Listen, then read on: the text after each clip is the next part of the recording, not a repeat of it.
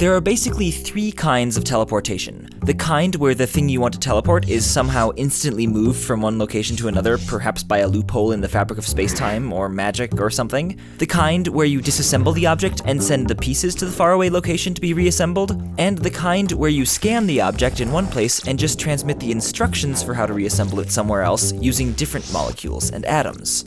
This last kind of teleportation kind of sounds like cloning, since couldn't you just scan the object and send instructions to reassemble a copy somewhere else without destroying the original? But no, quantum mechanics prohibits exact copying of arbitrary objects, so any method of teleportation governed by the physics in our universe will somehow alter or destroy the original object. Which is kinda nice, because it bypasses those soul-searching, paradox-inducing questions about which is the real you, the teleported you or the stuff that was left behind. No cloning implies the teleported one is unequivocally the real one. This isn't just science fiction. Well, human teleportation is, but physicists have successfully used this method to teleport photons of light, electrons, even calcium atoms. In this video, I'm going to show you exactly how quantum teleportation works in the hopes of giving you a clearer picture of what it can do and what it can't. Physicists usually teleport small quantum things in a superposition of several states, like an electron that's in a state of spin up and spin down, or whatever. But we're going to use Schrödinger's cat, in a superposition of alive and dead until you look inside the box, in which case the state collapses to just one of the two options, alive or dead. The math is the same, but come on, this is the internet. Before we get into the details, and I promise there will be many, we need to talk for a second about quantum entanglement, because it's the transmission mechanism that makes teleportation possible. Quantum particles, as you may have heard, can be in multiple different states of existence at once, like spin up and spin down, or alive and dead, or exploded and not exploded.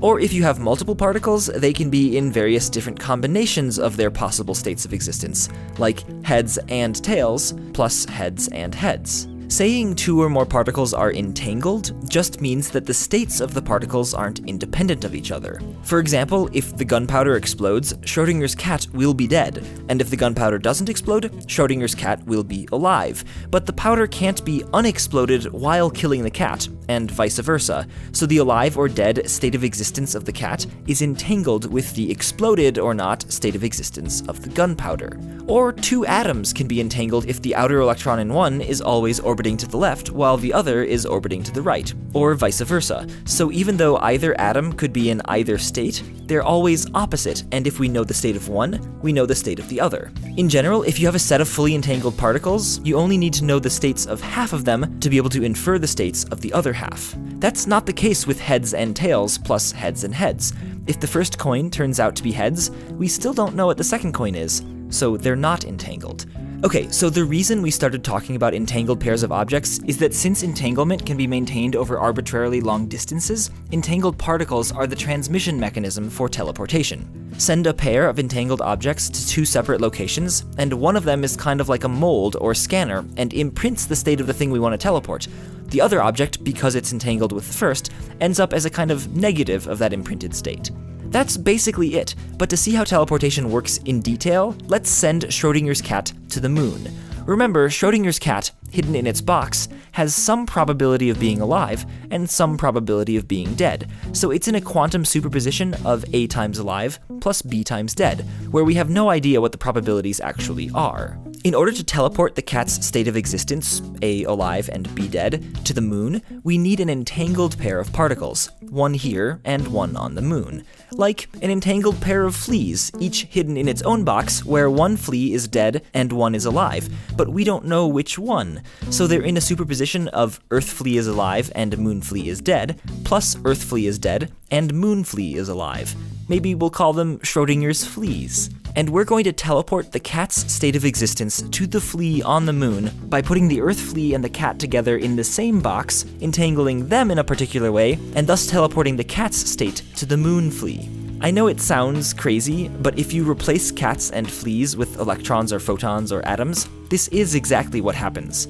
Here's how teleportation works. The cat's initial life or death state is A times alive plus B times dead. The entangled pair of fleas are initially in a state of Earth flea alive, moon flea dead, plus Earth flea dead, moon flea alive, in equal proportions.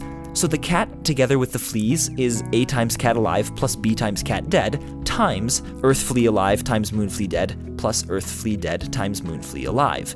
This seems like a complicated situation, but it just means that if we were to look inside the boxes, with probability A, we'd see the cat alive and exactly one of the fleas dead, either the moon flea or the Earth flea, and with probability B, we'd see the cat dead and still exactly one of the fleas dead, either the moon flea or the Earth flea. No teleportation, just a cat and some fleas entangled with each other, but not with the cat.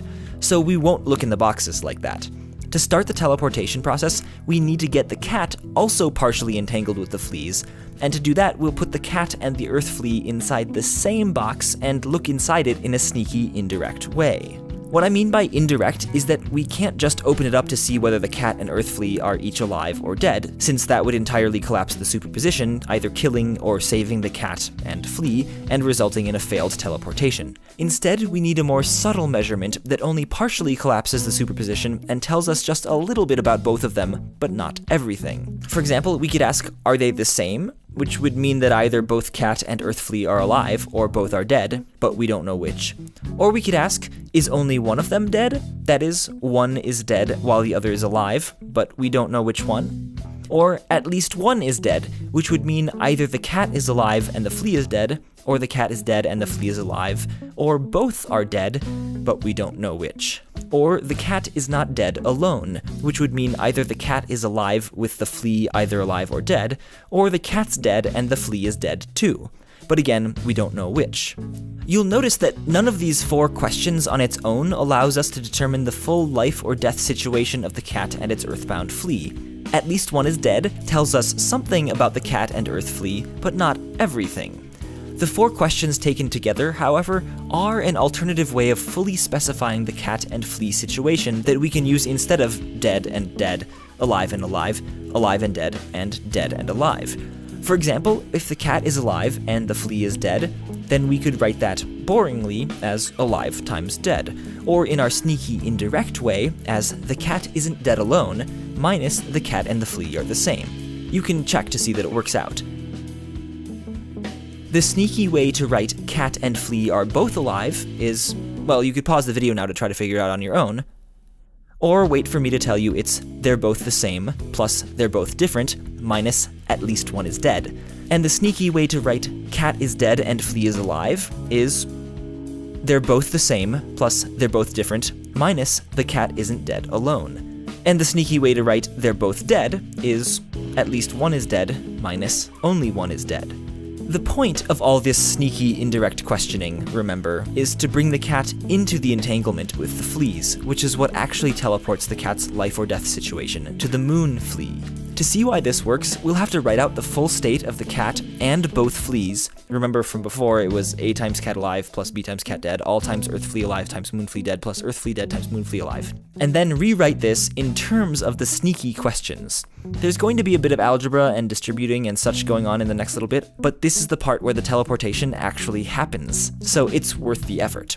First, we'll write out the full state of the cat and both fleas so that we don't have any parentheses. That means distributing through the A times cat alive plus B times cat dead, giving us A times cat alive times Earth flea alive times moon flea dead, plus A times cat alive times Earth flea dead times moon flea alive, plus B times cat dead times Earth flea alive times moon flea dead, plus B times cat dead times Earth flea dead times moon flea alive. It's a mouthful, but we're just getting started. Now we need to entangle the cat and the Earth flea, so we're going to rewrite the cat and Earth flea parts in terms of our sneaky indirect questions. Remember where instead of cat alive times Earth flea alive, we have both the same plus exactly one alive minus at least one alive? And instead of cat alive times Earth flea dead, we have the cat isn't dead alone minus both the same. And instead of cat dead times Earth flea alive, we have both the same plus exactly one alive minus the cat isn't dead alone. And instead of cat dead times Earth flea dead, we have at least one is dead minus exactly one is dead. If we now sort through this big mess and group all the different pieces together by the indirect questions, we find that we have 4 options.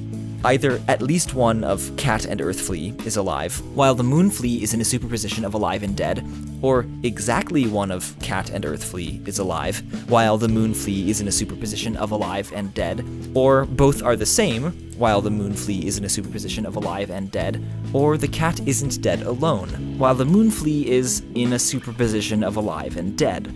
Notice a pattern? By reframing the situation in terms of the indirect questions, we've now put the moon flea, which started off entangled to the earth flea, into one of several possible superpositions of alive and dead, each of which looks kind of like the original cat superposition, A alive and B dead.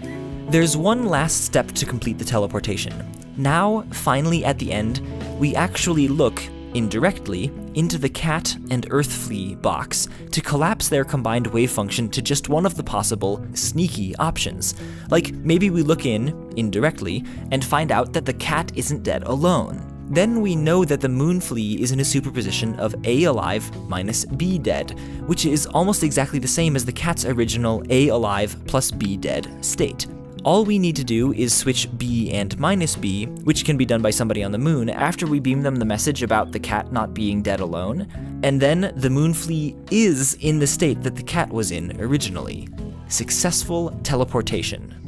If instead the cat and earth flea had been in the at least one is dead state, then the moon flea would be B times alive minus A times dead, and we could tell the person on the moon to just swap B for A and minus A for B, and the moon flea would be in the state the cat was originally. Another successful teleportation. And there are simple swapping rules for each of the other possible scenarios, so we can guarantee that after the dust settles and all is said and done, the cat's state of existence will be teleported to the moon. At this point, you may be wondering about two things. First, how is this teleportation if we didn't actually send a cat to the moon? We just sent the life or death state the cat was in to a flea on the moon. Well, I used fleas so the math would be easier to follow, but if instead of fleas we used two piles of particles that you could in principle make a cat out of, and if we viewed our whole cat as just a particular configuration of a pile of particles, which is ultimately what it is, then by quantum teleporting the state of the pile that looks like a cat to the blank canvas pile of particles on the moon, we would indeed end up with a cat on the moon that is literally the same cat we started with, while the particles that were originally the cat on Earth would now be... what would they be? That's the second thing you might be wondering. What happens to the original cat on the Earth? Well, in the case of teleporting a pile of particles that look like a cat, are a cat, after the teleportation, the pile of particles that originally was in the state of a cat will be in the most mixed up state possible for those particles, almost as if it had been put through a blender and not at all like a cat. To illustrate this a little more clearly, if instead of a real cat, we just teleported the word cat encoded as a quantum state, after the teleportation, the cat on Earth would no longer be CAT, but would in fact be in a superposition of every single possible three-letter word, all of them equally likely. That is, it would be entirely jumbled and nothing like the original CAT whatsoever, and there would be absolutely no confusion about which one, the original cat or the teleported cat, is the real cat. I mean, it's obvious, only one of them is a cat. Of course, physicists haven't succeeded in teleporting whole cats yet, or even for that matter, the word cat. It's very, very hard to make entangled pairs of big piles of particles, and then have them stay entangled long enough to take one to the moon. So far, only simple quantum states like those of a single photon or electron have been teleported, and only as far as about 100 kilometers. So teleportation is a long way off. If only we had some way we could get there faster.